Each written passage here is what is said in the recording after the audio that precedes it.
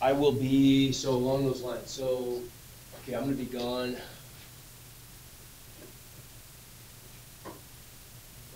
Yeah, let's say Wednesday. I'm gonna be gone Wednesday afternoon, and so there's a possibility, we'll see, we'll see. We'll see, but just count on Wednesday TA for now.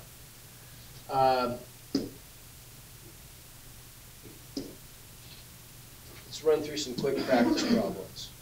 And this should, we'll get all this done today, so tomorrow I'll give you a chance to work on this stuff, get questions answered, okay?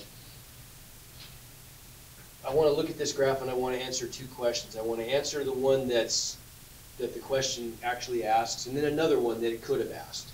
I didn't want to put a bunch of different slides up here, so let's just use this one slide for a couple purposes. A different question that we could have asked, and this goes back to the first assignment from Unit 3. This is just Unit 3, Practice 1. Okay, we might have said something like this. We might have said, evaluate f of x when x equals, how about 8? Okay, what's that mean?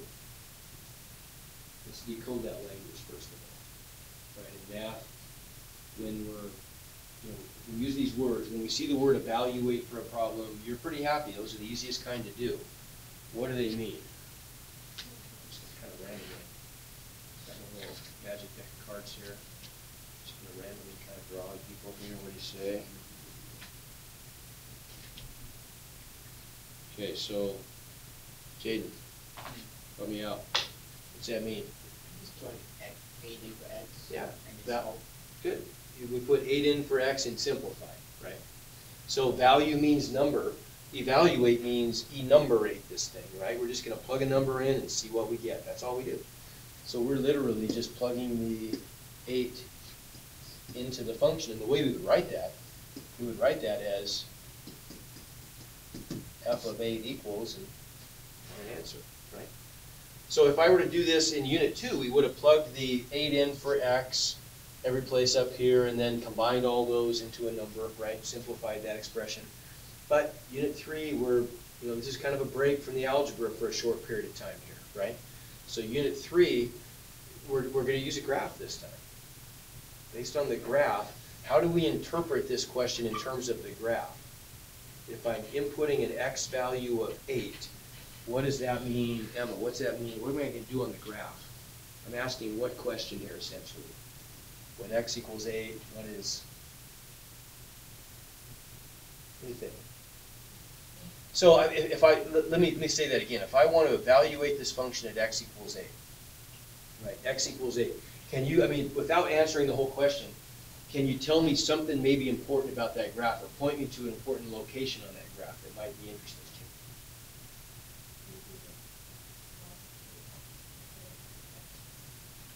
you? Okay, so well, here, somebody, I'm going to give Emma a pass on this. We'll get back to her. Ashley, help us out. What might be an interesting point to use on this graph, or how could I get to an interesting point? Find out y is perfect. That's really all this is asking. It's saying when x is 8, what is y, right? F of x is just a fancy name for y, and so f of 8 is just really asking the question, well, what's y when we input an 8, right? Well, x equals 8.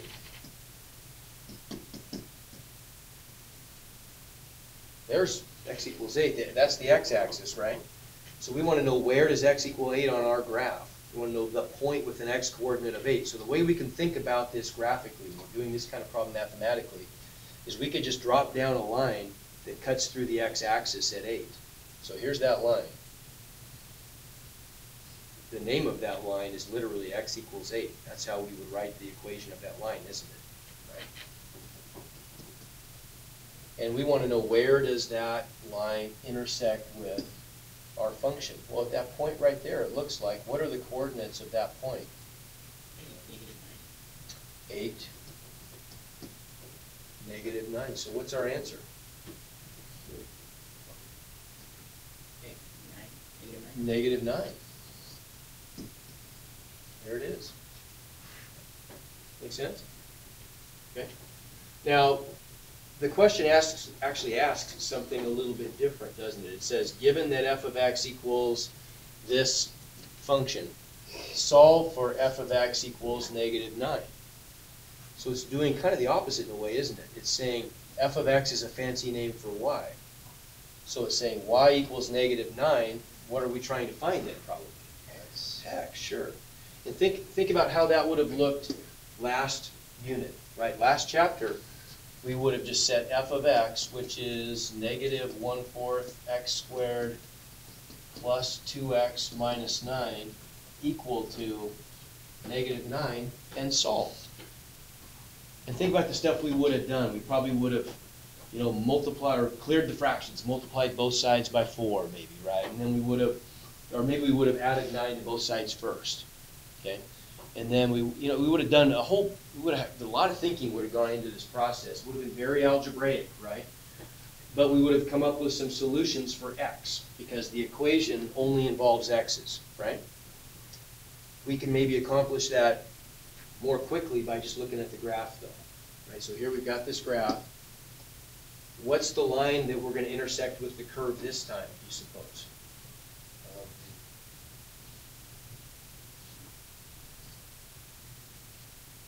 Let's see, actually, what do you know, your next card? Where -9 is. Okay, so we want to know where, when you say where -9 is, you're wanting to know where x or y equals -9, or y equals -9. Okay, so the line x equals -8, or x equals 8 was a vertical line through 8 on the x-axis. What kind of line is this probably going to be? Horizontal line through -9 on the y-axis, right? Well, there's that line right there. And the equation of that line is just y equals -9, isn't it? Right? So, well, what do you know? There's one place where it happens. Yeah, so, and there's two intersections, aren't there? So I should expect two solutions. What's the solution I'm getting from this point? 8, because we're looking for the x value, aren't we? So we get an x value of 8. And if we look at this point over here, yeah, the coordinates there are 0, -9. And so taken together, that's giving us, well, here's part of my answer. 0.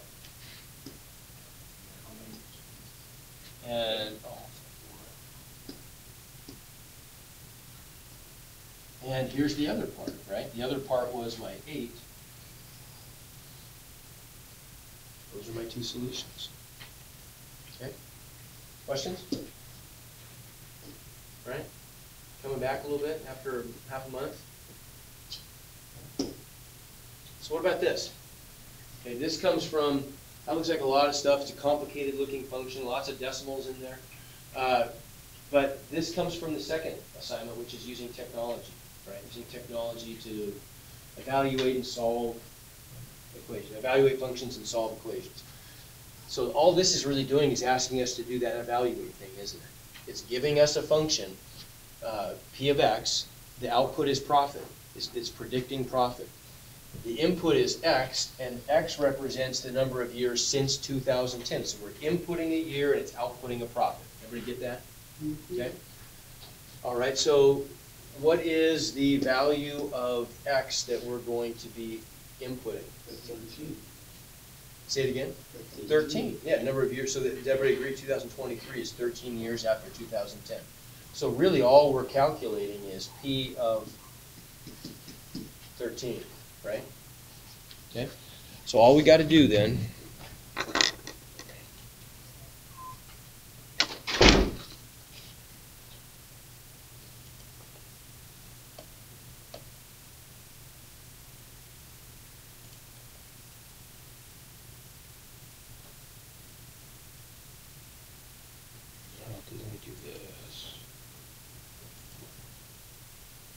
Yes.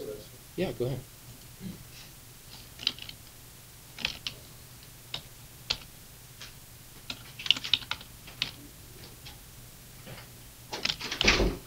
So negative 0.24x squared plus 7.81x minus 1.24. Right, there's P of x.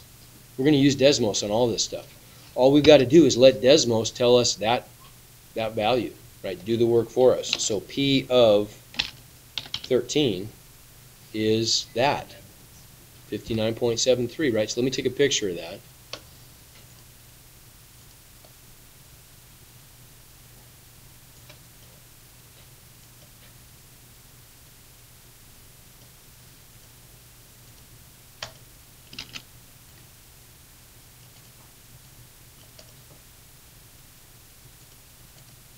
And what's our answer then if we follow the directions and round to the nearest 10?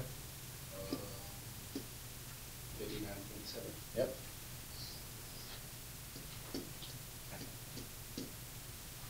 Right?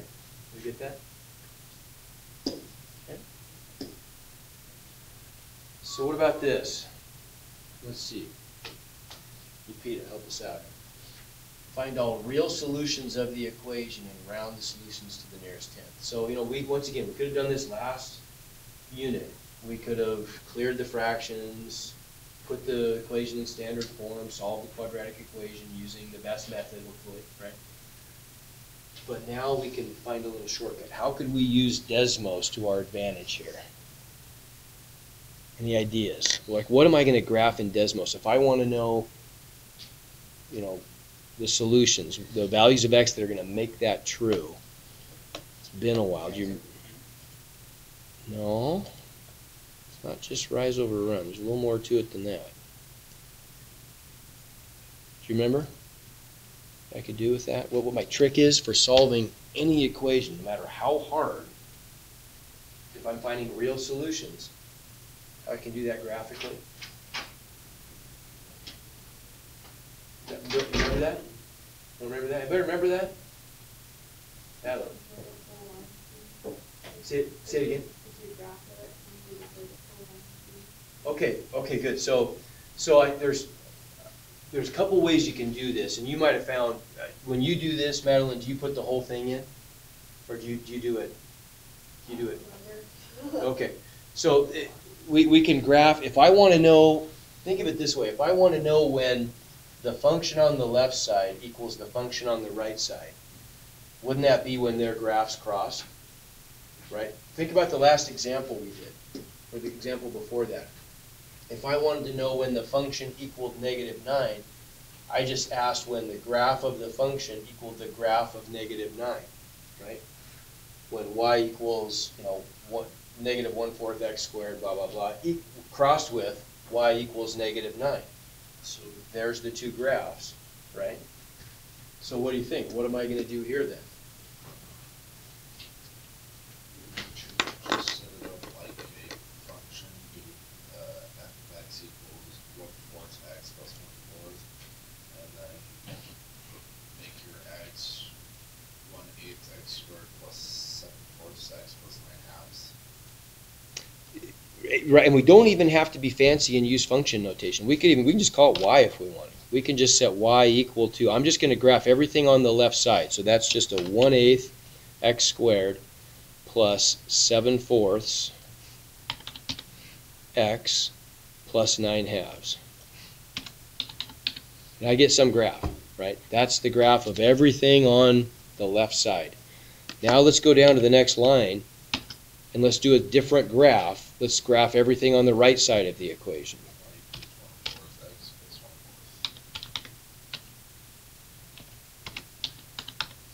Okay. Oops, I did something. Oh, got the x in the wrong spot. Makes a big difference. How's that? A little better. Right? So look what we've done here. Right? We've got we got red function is the one on the right, green is the one on the left. So let's just color code that. So this is the red guy.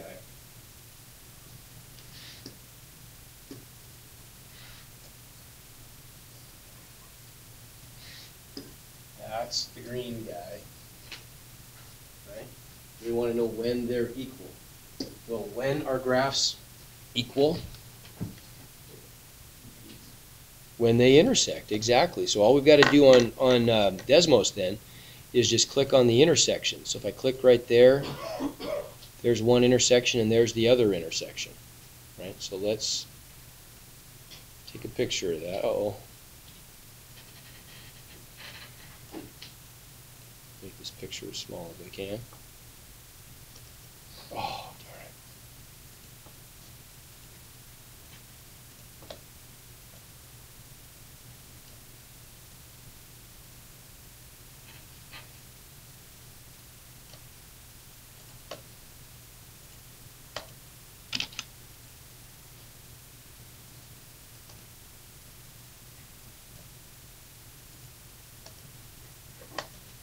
So Lupita, what are the answers then?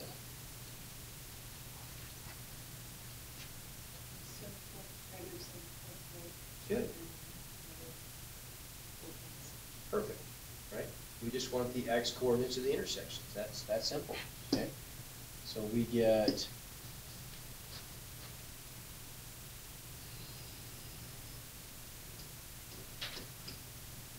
negative 7.4. And it tells us to separate our solutions with a comma, so we'll do that, that's fine. And negative 4.6. Right?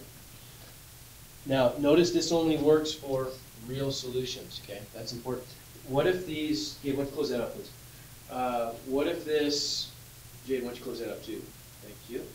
So what if those curves only intersected once? How many real solutions would there be? One. What if they didn't intersect at all? 0. What would that mean if I went back to Unit 2 and I solved this algebraically? What kind of solutions would I probably have gotten in that case? Imaginary. Yep. Okay. Good. All right.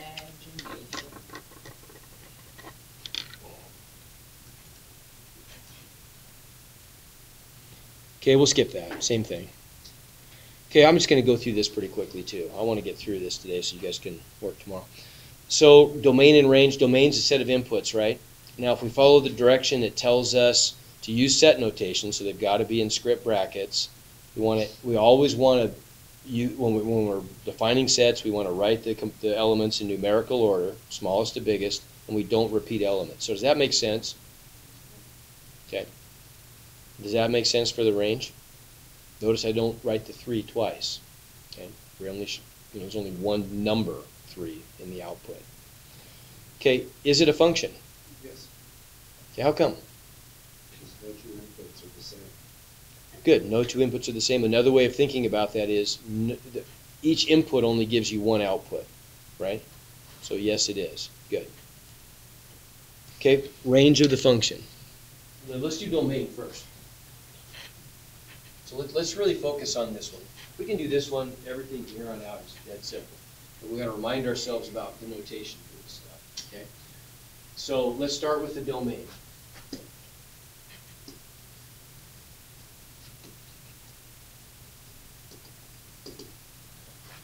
Okay, so Emma, coming back at you. Domain, is that X or Y values? X values, good. Okay, so when we're wanting the domain of the function, that's going to be all the X values represented in the graph, right? We talked about that in a couple ways before break. I want to remind you about this because I think this visual part really helps. So we could think about this in terms of all of the X values an ant could step on. And if that works for you, that's great. That's a lot of times we'll talk about maybe that way in calculus. Another way that I think is pretty good sometimes too is if we're trying to find the domain, that's the set of all the X values. Well, one way to isolate those is to take this function and just squash it onto the X-axis. If I did that, if I squash this thing onto the X-axis, what's it going to look like? And if I take that whole function and I squash it onto the X-axis, what's going to be left on the X-axis?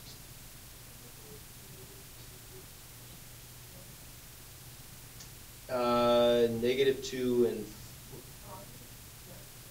now you're looking at just a couple key points, but how many points would it take to string together to make that graph? Well, it takes more than 4. So we can -5, and we go all the way to +7. It is, right. How many points are included in the graph? Well, I mean, infinite number of points, right? it's on some finite interval here, but there's an infinite number of points. If we zoom in on this, but we can't ever see individual points, right? I mean, there's an infinite number of points. But there's an infinite number of them, but they're all gonna be represented. Would you agree they're all represented on one line segment if I squash those onto the x-axis? And what's gonna be the lower end of that line segment? Ah, okay.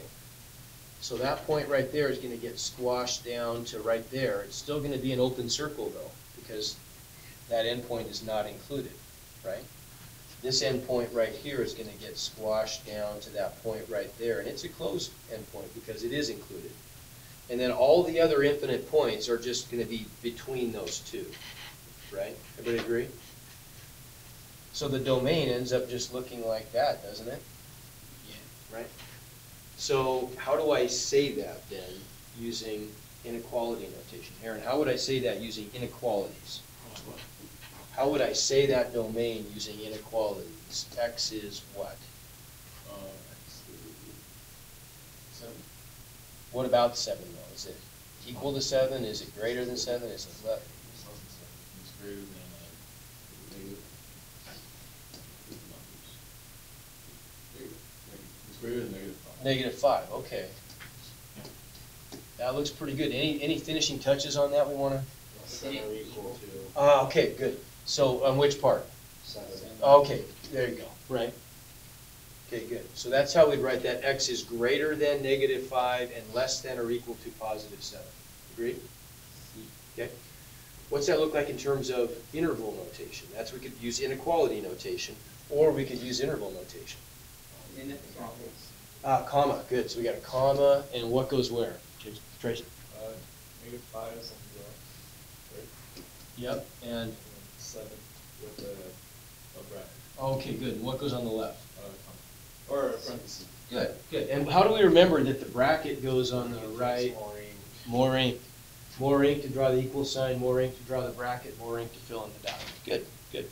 So while we're at it then, what about the range? If I were to squeeze this whole thing instead onto the y-axis, it would just make a line segment in that case too, wouldn't it? What's going to be, Connor, what's going to be the top point on that segment, the highest point? 10. 10. Good, so that point's going to go to there. Bottom would be, -6. good, right there. And so everything would be in between, right? Everybody agree? And so for the range, wouldn't I just get something like y is greater than or equal to -6 and less than or equal to +10, right? Or something like that. Okay? We can skip that, I think. Average rate of change. Okay, remember, average rate of change. Hey, I don't want to spend a ton of time on average rate of change, but we probably want to just think of the definition of average rate of change. Average rate of change just means change in the output over change in the input, right? That's all it is, change in the output over change in the input. So it's always going to be, if you want to write that as kind of a formula, it's just going to be the final output minus the initial or starting output. Everybody agree that that equals the change in the output? The final value minus the starting value tells you how much it changed, okay? Over final in minus initial in, okay? Okay, that works. So another way of saying that, well, if we're on the interval from x equals 6 to x equals 9, x is the input, isn't it? So what's our starting input? What's our starting input? 6. What's our final input? 9. Okay, so we could say something like x1 equals 6 and x2 equals 9, right? What's our starting output? 5. 5. How'd you get that? It's the y value. It's the y value. Good. So we end up with, we're starting at the coordinates 6, 5, and we're ending at the coordinates 9, 7. So wouldn't you agree then that y1 equals 5 and y2 equals 7? So another way of saying this is just y2 minus y1 over x2 minus x1, right? And that just gives us 7 minus 5 over 9 minus 6, so 2/3.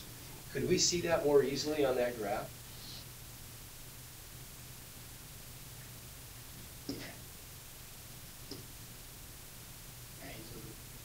Yeah, just rise over run, isn't it? Look, the rise is +2, and the run is +3. Rise over run is 2/3. What do you know? Okay, so moral of the story, if you have a graph, the average rate of change, all it is the slope of the segment connecting the 2 points. That's it, right? That's it. Real quick, let's look at another one very quick, and let's use our trick. So x equal, we're going to start at -7 for x and end at -5. So we're going from that point to that point. Quick, what's the average rate of change? 2. No. I heard it.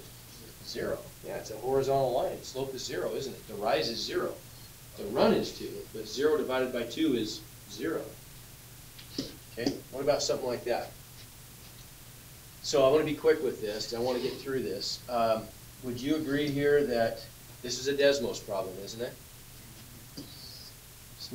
See if this makes sense. I just took a picture of what this would be on Desmos. So same as before, right? We know that average rate of change is just going to be final output minus starting output over final input minus starting input. Well, the function is given to us right here. Would you agree that for this problem, what x value does our starting value correspond to? X1 is 4, isn't it? Because 2014 is 4 years after 2010. What's X2? 8, right. And so instead of using y's this time, why not just use our function notation, right? Wouldn't you agree that this is saying the final output is the value of the function when I plug in an 8, right? So P of 8 minus the starting output value is whatever I get when I plug 4 into my function, the starting input, right? Divided by final input of 8 minus starting input of 4. Okay, well, why do all that? I can let Desmos do that. If I just define the function here, there's my function, right? I got to just write my function in Desmos. Then if I just write out that expression in Desmos, it tells me the answer, 2.57, right? So if I round to the nearest tenth, 0.6. 2.6 is the answer. Okay, last one. Use one or more inequalities to write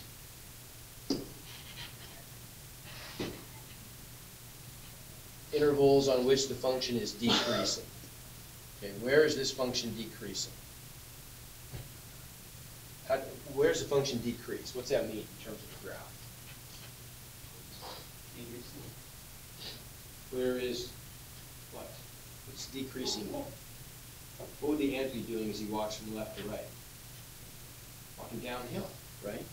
So where is it decreasing? Well, let's squash the part where it's let's think about the part where it's decreasing.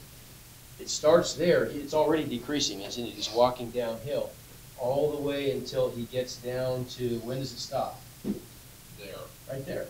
When he gets to the bottom, it's no longer decreasing. That's the transition from decreasing to increasing, right? So if I were to squeeze all that up onto the x-axis, wouldn't it just look like this? So there's the decreasing interval right there, right? Okay? All right.